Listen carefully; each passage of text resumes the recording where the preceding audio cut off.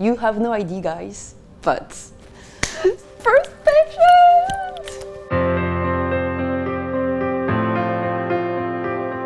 This is a moment we've looked forward to for many, many years. It's absolutely wonderful that we have patients here.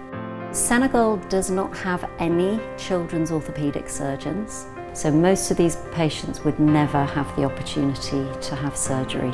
So it's really significant for them. So many people have worked so hard to get to this moment, to have the ship here in Senegal serving patients from both Senegal and the Gambia.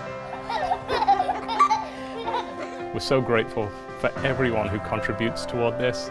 Our volunteer crew especially, their hearts are here, they're ready to serve. It's a really special time.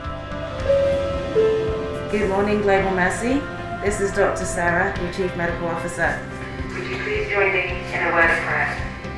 Heavenly Father, we are finally here. What an incredible hospital ship you have given us. We entrust our patients for today to you. We ask that you guide the hands and feet of the doctors and nurses who will take care of these beautiful humans today. We pray for successful surgeries and swift recoveries. Amen.